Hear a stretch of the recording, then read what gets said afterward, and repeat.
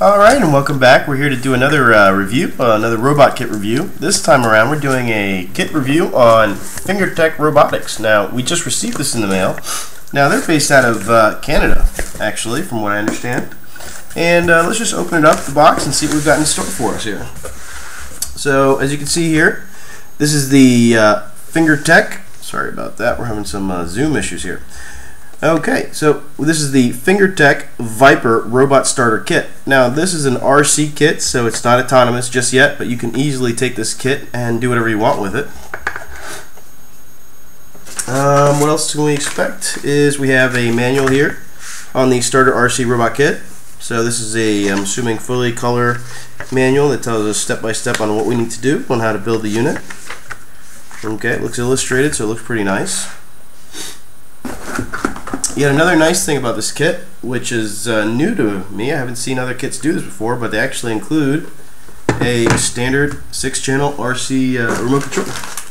And alongside with that, they include the receiver, which is a mini receiver from what it looks like. There we go. And it also includes a USB cable, so I'm assuming this is computer programmable. And that is it. There is nothing else in the box. So that's a quick introduction to this. The next video we'll be talking about building it and actually what we need to be doing.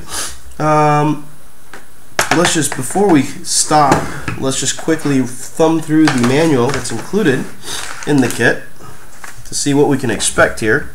So, you know, basically it's table of contents, what's included in your kit, some precursors, tools. You're going to need a soldering iron. You're going to need some helping hands, as they call them, the one with the alligator clips. That's always optional. A heat gun, well, for this project we're probably going to use a lighter instead of a heat gun because try to cut down on the cost for everybody out there. And a couple other things, you know, pliers, 9-volt battery, electrical tape, etc., etc., etc. And let's see, just quickly thumbing through, safety, batteries, okay. So, yep, we're going to have to be soldering some wires onto the motors for the on-off switch. That's what it looks like so far. Chassis build out, wheels only includes 2 wheels, so that's seems like a simple design. That's about it.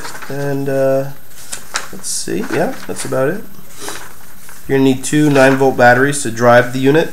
Oh, look at this! On the back, they actually include some things, some more ideas. So, not sure if you can see that out there in the video, but basically some more ideas. They give you, you know, looks like you have a wall-following unit, a race car, one with a gripper on it. One following a light, a room mapper, let's see here, so omnidirectional, so it's got different wheels on there that allow it to move around differently. And let's see what else we got here.